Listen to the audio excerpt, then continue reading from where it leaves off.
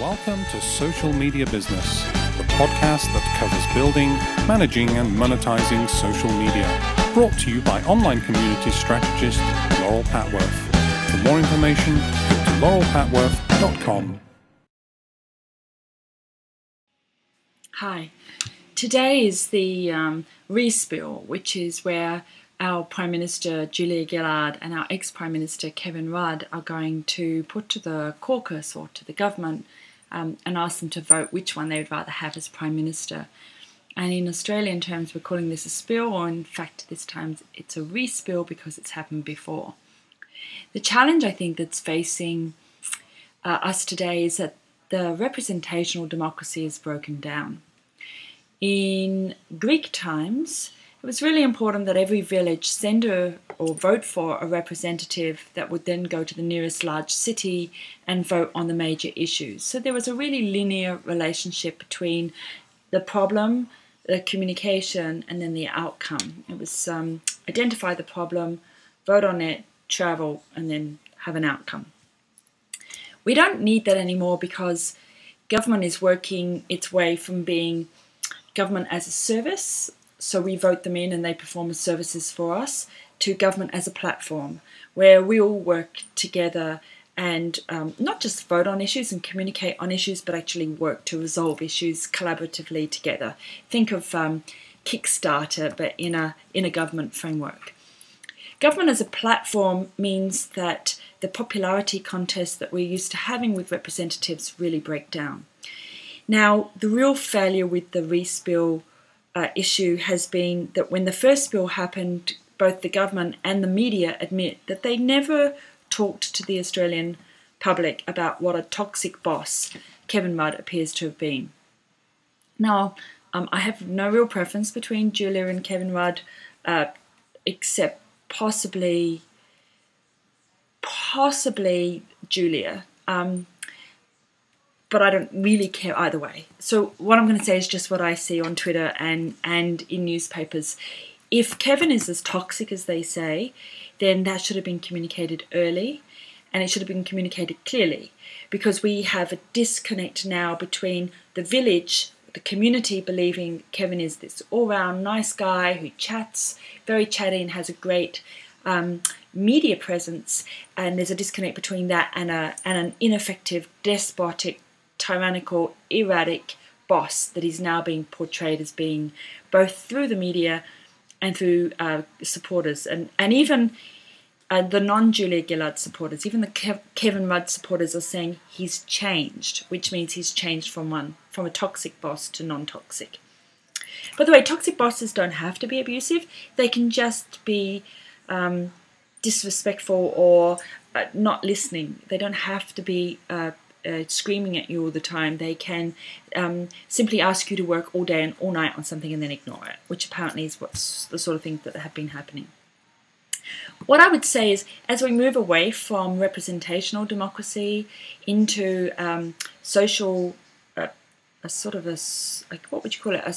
political structure, and as people become responsible for all of the things in their that government looks after at the moment, whether it's health or fixing local areas, all the sort of massive changes that are already happening in meta government or Gov 3.0, we will move away from this cult of personality.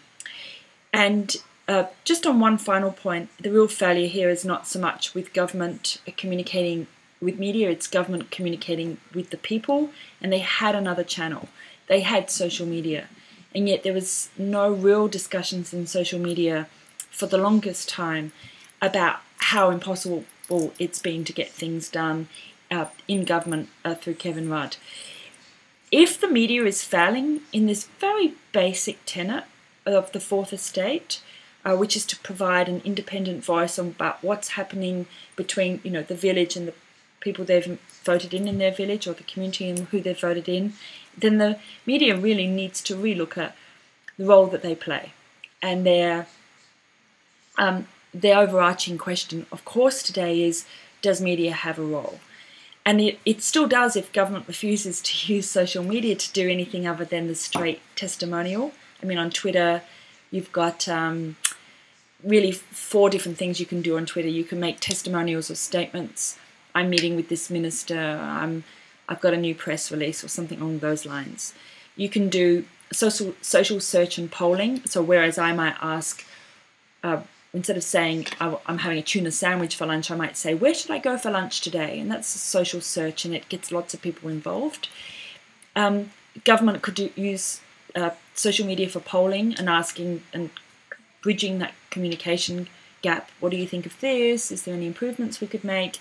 I really think government is allergic to the questions. They're really big on having the answers, but they're not so big on understanding the questions, and that's what social media offers, is the opportunity to understand the questions. The third thing that Twitter and other social media sites do, besides this social search and also testimonials, is distribution. So there's internal distribution, which is the Facebook share of a Facebook or like of a Facebook item, or there's on Twitter it's the retweet, and then there's the external distribution, which is tweet this and Facebook this from an external site. So you'll see on Twitter, here's a great article in the Sydney Morning Herald, or here's a great blog post, or here's a stupid video on YouTube.